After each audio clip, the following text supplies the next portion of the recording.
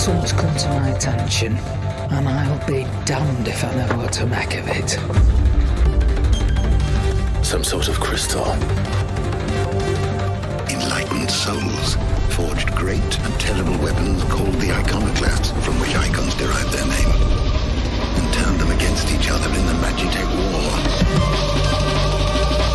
It seems somebody's woken this place up. The question is, who? What the hell is an iconoclastic defense system? I've a feeling we're about to find out. And that we will not like the answer. Then we better cut this short.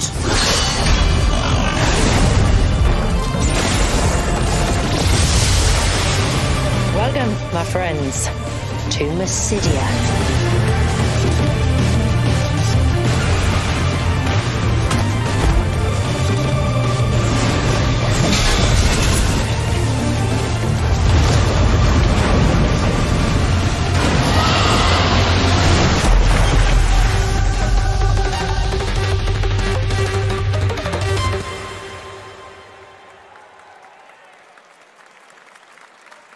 PlayStation